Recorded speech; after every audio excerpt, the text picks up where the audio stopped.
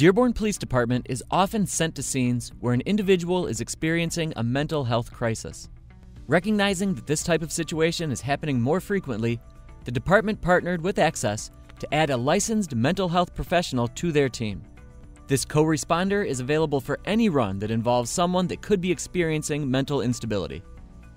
What I do is I will go out and I respond with an officer to a live event, which could be either a mental health crisis or it could be like a substance abuse situation. And we go out and I try to de-escalate a situation. I can offer some clinical expertise that maybe an officer might not be trained to do. I am a clinical therapist as well, so I can talk with people. Sometimes they're a little bit more open to speaking with somebody who may not be in uniform.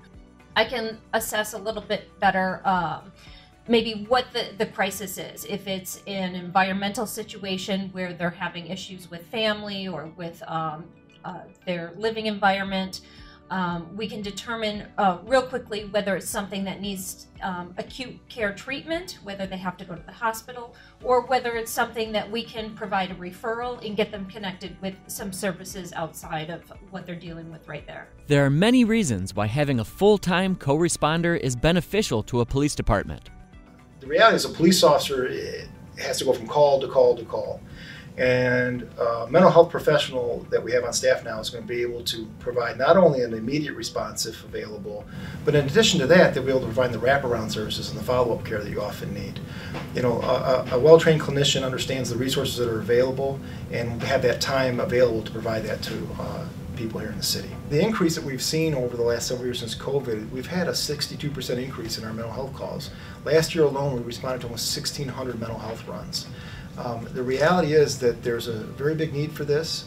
Not only will the co-responder be assisting with police runs, she will also be teaching Dearborn police personnel important skills that will enable them to better handle scenes where someone is experiencing a mental health crisis. You know, we've had a lot of training up to this point, but having a social worker here on staff will be able to provide a lot of those trainings here in-house to make sure that as we get new officers or there's new approaches, that we are just on the cutting edge of that kind of thing as well.